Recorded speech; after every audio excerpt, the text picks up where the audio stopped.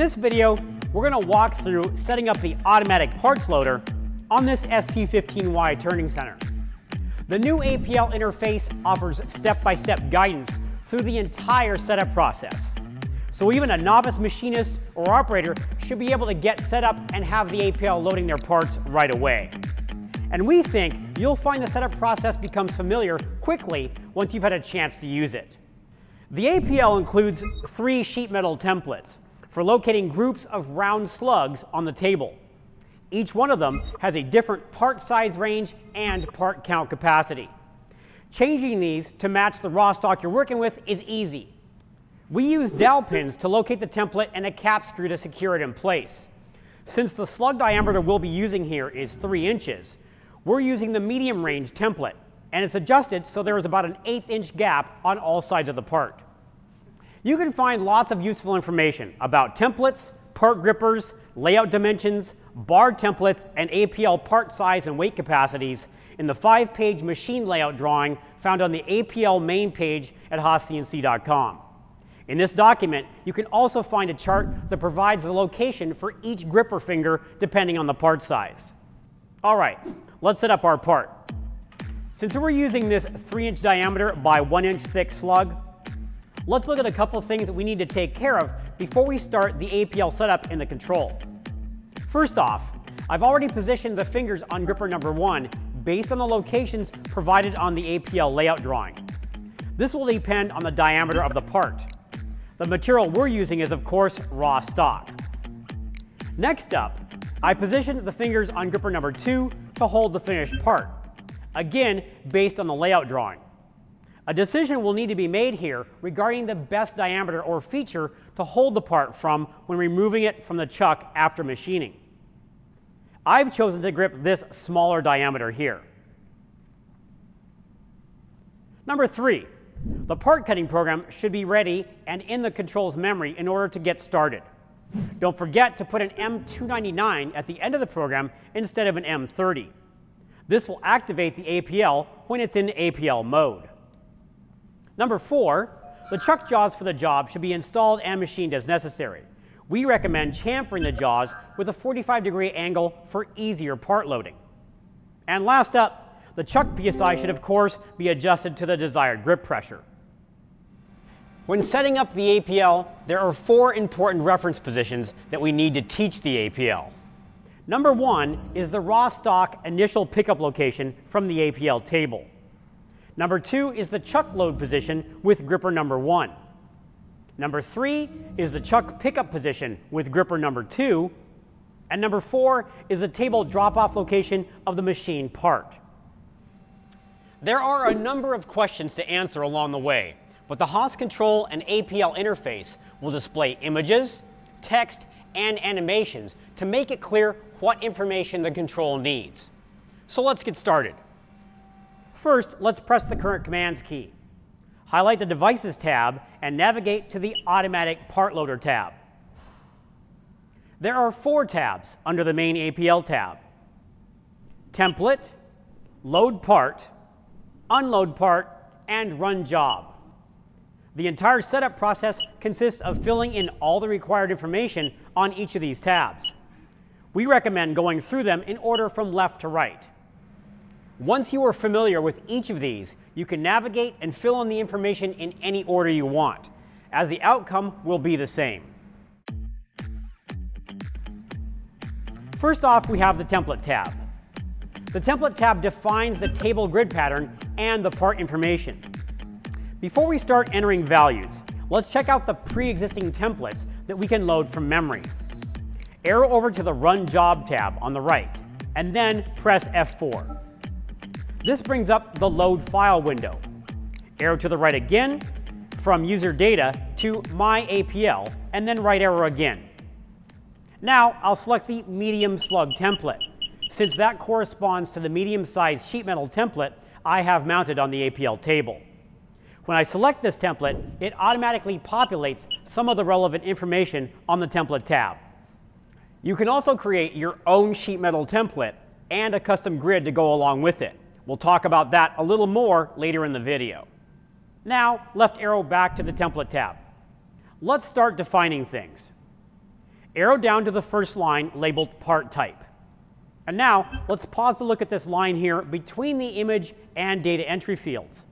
This line gives you instructions for entering values in the data field you have selected. I'll leave part type set to 0 since I'm using slug type material. If I was using bar stock, I'd of course enter 1 for bar type material. The next line is for part stacking. I'm going to leave this set to 1 as well, since I'm not stacking material. But if you do want to stack parts, here are a few things to remember. The APL can load parts from a stack up to 3 parts high. But there are 2 very important things to watch out for when stacking parts. Number 1, make sure your parts are flat enough not to slide off the stack. And number 2, make sure your parts are clean of oils, grease, or anything sticky that might cause them to cling to each other. Next line. This is where we define the rows on the grid pattern or template. The rows count from front to back as shown on screen. For this program, I'm not going to use all the spaces on the template, so I'll enter 3 here. The next line sets the number of columns in the grid. The columns are counted from left to right. Here, I'll enter 5.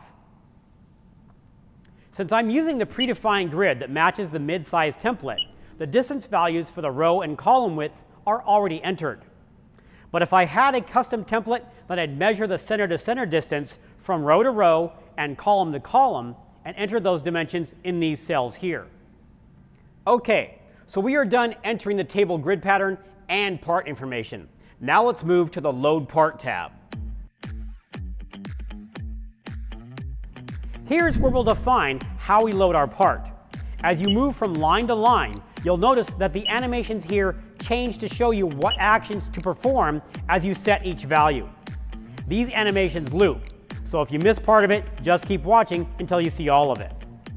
The first line is OD-ID gripping. The included grippers allow either OD or ID part gripping. I'll enter 0 to OD grip my part. The next line is the gripper number 1 clamp delay. This is the amount of time the grippers will wait after clamping the part before a linear move is initiated or after it's completed. This helps ensure that the part is held properly before moving away from the table. We recommend leaving this at the 2-second default value. Now, we get to the part where we begin manually jogging the APL. The APL comes with a remote jog handle, which we'll use to get up close while we're setting pickup points and clearances for loading and unloading. The decals here show us which axis is which. AV controls table motion, AU controls the side-to-side position along the bridge, and AW controls the up and down movement of the ram. I choose the active axis by moving the selector below the jog wheel. And when it's time to grip the part, I actuate the grippers with these buttons here that correspond to gripper number 1 and gripper number 2. All of these controls will quickly become second nature, just like moving the axes on your lathe. If you don't see the AU, AV, and AW axes all on the RGH screen at the same time, then go to the position screen, press Alt, and check the X, Z, AU, AV, and AW boxes. Uncheck any other axis so that only X, Z, AU, AV, and AW will display on the RGH. Okay, time to pick up the part. Start by making sure the AW vertical axis is up high and away from any interference. Next, press Insert on the control or Move on the RGH. This commands the APL to move automatically to the above table position. This saves manual jogging time and gets the grippers close to the initial pickup location. Press the handle jog key to allow the remote jog handle to jog the axes. In a second, I'll select the AU, AV, and AW axes as needed to pick up the first part. But first, I want to verify I've got gripper number 1 facing down. I'll do this by pressing the number 1 button on the RGH or by pressing F3 on the control. Sure enough, the bottom gripper actuates when I press the button. If gripper number 1 isn't in place, jog to a position with plenty of clearance and press the swap button on the RGH or F4 on the control. Okay, Let's pick up the first slug in position number 1. This is always the furthest lower left position. I'll move the 3 axes using the RJH until I have the jaws centered over the part. And in this case, I'll grip about halfway down on the part. This is where you'll need to decide how much of the slug you'll leave hanging out for the chuck jaws to grip. Once I have the gripper positioned where I want it, I'll close the gripper by pressing the number 1 button. Once the part is gripped, you can fine-tune the position in the AU and AV directions. When you are happy with the position, press the record button on the remote jog handle or F2 on the control. Now, let's arrow down to the above door location line. With the part still held in gripper number 1, you can jog away from the table vertically using the AW axis. Remember that you rotate the jog wheel clockwise to raise the ram upwards. Jog a few inches away from the table in the vertical direction and then press Move on the RJH or Insert on the control. This will initiate an automatic move to the above door position. From this position, we'll be jogging the AU and the AW axes to make sure there is clearance for gripper number 1 to come all the way down to the chuck and load the part. Check the picture on the control for a graphic explanation of where the clearance should be. Right now, on this ST15Y, I have all the axes at home, X, Z, and Y. But it looks like I might not have enough clearance. So I'm going to jog the ram down. Sure enough, as I get close, I can see there will be interference between the turret and the rear edge of the ram. So I'm going to move the ram back over the door.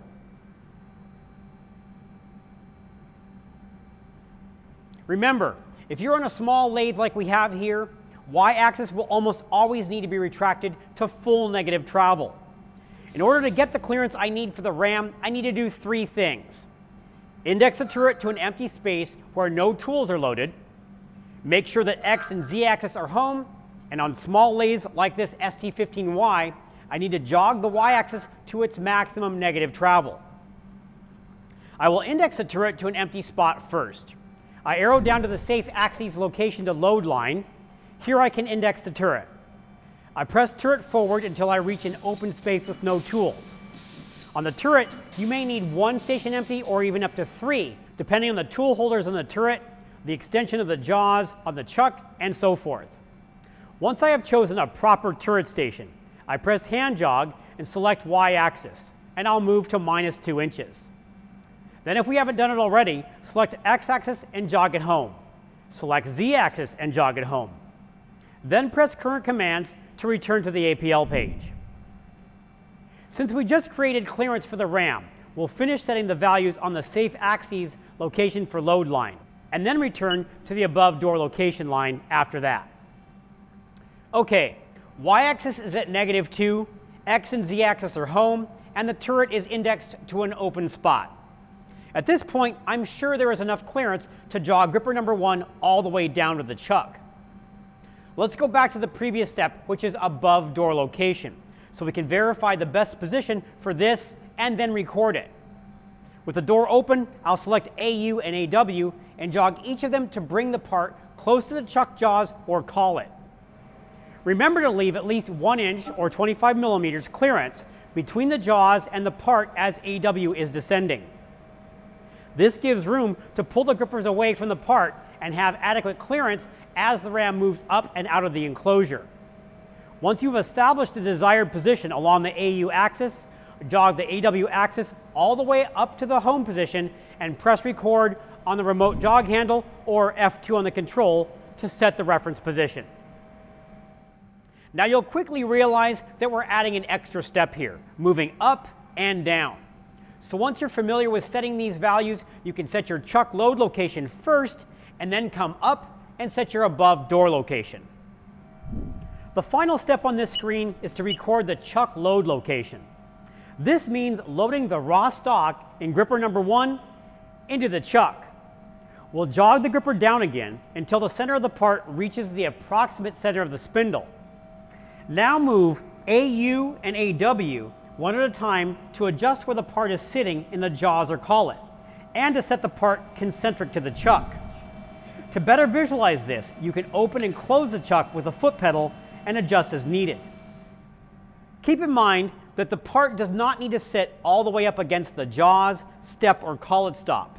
The part program will need to include a spring-loaded tool to reseat the part before starting the machining process. I usually set my part about 1/8 of an inch off the back face of the jaws. When we are done with the chuck load location, we set the reference position by pressing record or F2. Close the chuck on the part with the foot pedal. Now let's open gripper number 1, leaving the raw stock in the chuck. Jog away in AU and then all the way up in AW. Let's close the door so we can start the part machining process. Here, our part program is already made and the program is active. So we'll proceed with turning the part. But we don't have APL mode activated right now, so the APL won't try to load or unload our part, which is good since we haven't finished programming it yet. Now, let's run our part and make some chips.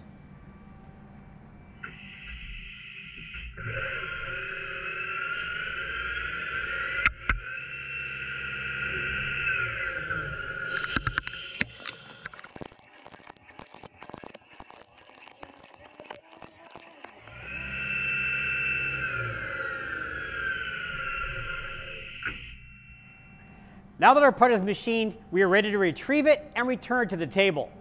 I'll open the door and blow everything off. And we can finish this APL setup. Let's arrow over to the Unload Part tab and start answering the questions. On to the first line. I enter 0 again for OD gripping, and I'll leave gripper clamp delay at 2 seconds like before. The third line is also a delay. It's the time from the moment the axis reaches the gripper swap location until the moment it swaps grippers. We also recommend leaving this at the default 3-second value. Next, we'll skip a line down to gripper swap location. We want to make it very clear at this point that special attention is required here to avoid running the grippers into anything when swapping 90 degrees from gripper to gripper. Depending on the machine model, you will have more or less room to do this move. No case is predictable, so it will be necessary to find a good spot for this anywhere along the AW axis. In some cases, it can be done right in front of the chuck, and in other cases, it needs to be done mid-level above the chuck. In our case here, it looks like there is sufficient clearance right in front of the chuck, so I'll press the swap key a couple times to make sure the grippers don't hit anything. Also make sure to leave gripper number 2 in the horizontal position, ready to unload the part from the chuck. Once you are comfortable with your swap location, press record or F2 to set the position. Now let's go back to chuck pickup location. For this step, we will unload the machine part from the chuck with gripper number 2. First, I'll press the number 2 key to make sure gripper number 2 is unclamped. Let's jog the gripper in small increments, up or down, using the AW axis. Keep going until the center of the grippers reaches the center of the spindle approximately. Moving both AU and AW, one at a time, fine adjust until the gripper is sitting as deep as desired over the part, and both the part and the chuck are concentric. To better visualize this, you can open and close the gripper number 2 and adjust as needed. When you're ready, record this reference position by pressing record or F2. Now we're ready to leave the enclosure and drop off our part. Arrow down to the table drop-off location line. Make sure that gripper number 2 is holding the part and open the chuck by using the foot pedal. Jog the part away from the chuck using the AU axis until the part clears the chuck. Then jog AW all the way up to home position. Now you can push move on the RJH or insert on the pendant to move the APL automatically back to the table and swap the grippers. The result of these moves will get you right above the table with gripper number 2 and the part in the vertical position ready above the table drop-off location. Slowly jog the AW, AU, and AV axes in order to bring the part down and locate it just above the template pocket, ready for drop-off. The drop-off pocket is the same one where you picked up the part earlier. We recommend dropping the part off at about 60 thou or 1 to 2 millimeters above the table. We've reached our drop-off location, so we'll set this position by pressing record on the RJH or F2 on the control. With that set, I'll unclamp the part by pressing number 2. Now I'll move AW upwards to mid-level. Now the last line in the tab is the chuck clamp delay time. This is the time the arm pauses after gripper number 2 has clamped the part before the APL arm moves. We recommend also leaving this at the default value of 2 seconds. Now let's move to the final tab we'll complete before running our job, the Run Job tab. The first 2 lines will provide information after the APL is running. The first line tells you what part is currently being loaded or is already in the machine. The second line tells you what part is in queue ready to be processed after the current part. The third line tells you how many parts are completed and on the table. There is a visual aid shown on the right side of the screen, and it is defined by the template description we did on the template page. The current part is shown in yellow, and the completed parts are shown in green. The fourth line provides a part count limit. Here you can input the total quantity of parts you want to run. You can input a value that is less than the amount of parts on the table. The APL will stop processing parts once this amount is reached. You can also choose a value that exceeds the number of parts that fit on the table. The APL will stop for a table reload once all the parts in the table are processed, but it will keep counting parts until the total amount is reached, even if it takes multiple table loads. The next line is a rapid speed override. This rapid override applies only to APL motion. It is designed as a precaution to use when preparing a setup or for loading and unloading heavier parts. We recommend doing the first couple of parts anywhere from 5% to 25% to be sure all is set correctly. Next is a slow rapid distance. Basically, this slows down arm motion before reaching the table or chuck for part pickup or drop off. We recommend 3 inches or 75 millimeters as a good starting value. The next line is the speed that it will slow down to. This speed really is application dependent. If you want the grippers to approach the table or chuck with caution, we recommend a value between 25% and 50%. The final line is a display that cannot be modified. This displays the current status of the APL and describes each step as it is being performed. Now that we have our APL job set up, let's look at how APL programs are saved to memory, loaded from memory, and how to start a new job. We'll also explain what APL mode is and how it works in conjunction with the part program. We will start with the buttons at the bottom of the screen in order from left to right. The insert button is used to turn APL mode on or off. When APL mode is on, it activates all APL motion as programmed. Switching to APL mode also serves as a quick way to save the current APL program being worked on. When an APL program is not saved, the program name on the top of the screen is displayed in red text. When the program has been saved, it is displayed on top of the screen in black text. The naming of programs is limited to the display space, and it is not case sensitive. The F2 New Job key is used to clear all the information from the APL tabs to start over. Be cautious when using this button, since it will erase all the values you currently have entered unless you've already saved them by pushing F3. The F3 key is used to save the APL program that is currently being created. Press the F3 key and this will bring up a directory. Use the cursor up or down arrow keys to navigate to the user data folder. Arrow left to enter the folder, highlight the My APL folder, and arrow to the left to open it. Now enter your APL program name before saving it. If you don't enter a program name, the control will default the name to apljob.xml. Anytime you want to save a modified program or newly created program, you must enter the program name. The names must match or it will be saved as a different program. We recommend saving the APL program with a name similar to the part program name, so you'll know what part the APL program should be loading and unloading.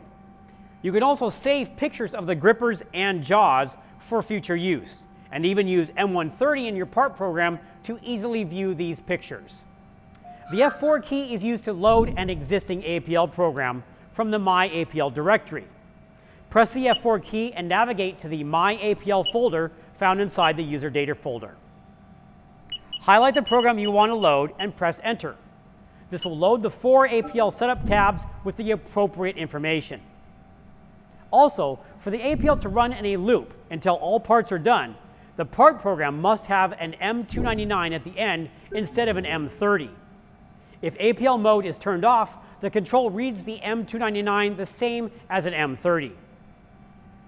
There are more details about these M codes in the operator's manual if needed. Again, keep in mind APL mode must be activated for the APL to function automatically.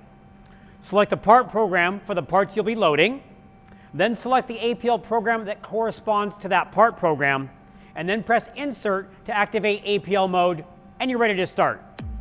As we mentioned earlier, you can create custom sheet metal templates and grid patterns to go along with them. Here are 3 things to consider if you do want to make your own grid. First, allow adequate space between rows and columns for gripper clearance. Number 2, all rows must have equal spacing.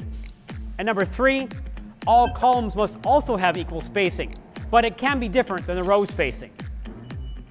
With all that we've covered here, we hope you'll be up to speed using your APL right away and enjoying the benefits of your newest operator. That's all for now. Thanks for watching.